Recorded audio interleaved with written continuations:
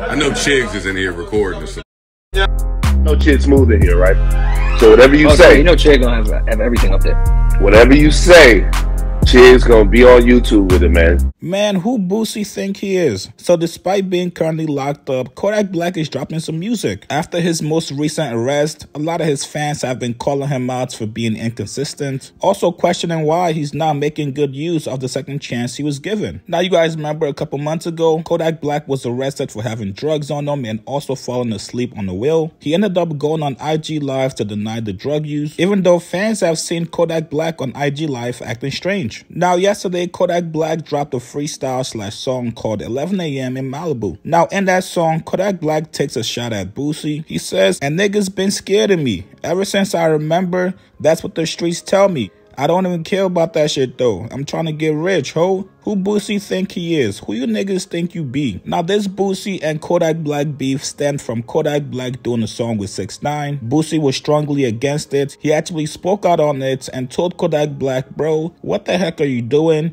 The streets are not going to be rocking with you after this. Why did you need to take the money from a known snitch when you're supposed to be a street rapper?" They had a whole back and forth. You guys can go check out those videos. Wack actually came out and said, "Yo, I'm the middleman that put this all together. Leave Kodak Black alone. You want somebody to hate on me and come at me." Today, Boosie responded to the Kodak Black diss. He said, "Who Boosie think he is? Someone you would never be. Fact. You must still be mad about what I said because you keep bringing my name up.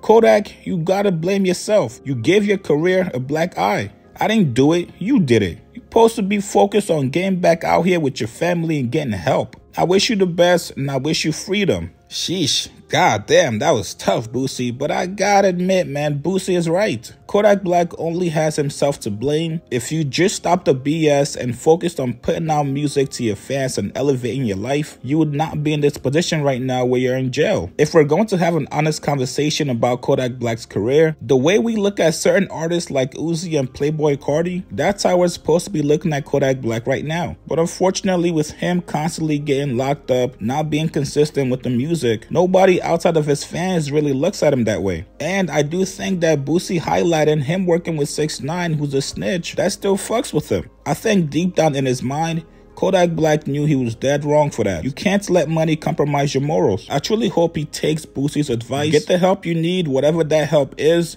Come back music and go hard for your family. You guys get in the comments below. What do you guys think about the Kodak Black Boosie shot? Also, what do you guys think about Boosie's response back to Kodak Black?